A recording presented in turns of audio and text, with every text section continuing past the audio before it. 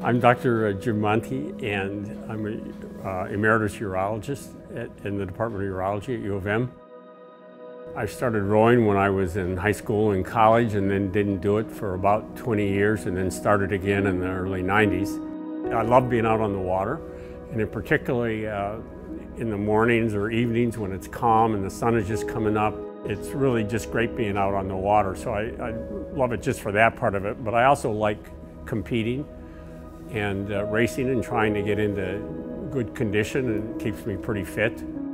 Probably 2011 or so, I started having more trouble that I'd noticed in the middle of races when I was going very hard. I would pretty abruptly start to get very tired and just totally run out of gas.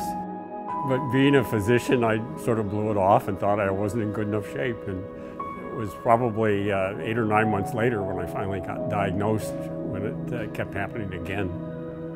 I found out that I was intermittently in atrial fibrillation when I exercised hard.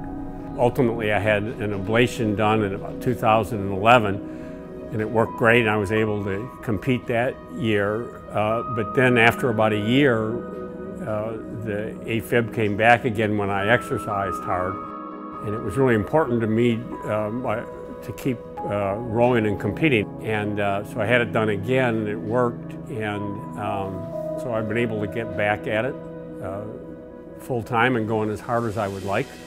And this past year, I won the Henley Masters Regatta in England in July, and then in August I won the U.S. Masters Nationals in my age group as well. The care I got at U of M was great. The ablation was something that you don't want to go through unless you have to. I wouldn't have been able to get back and compete like this if it hadn't been for being able to have the ablation. Otherwise I would have been stuck on the sidelines.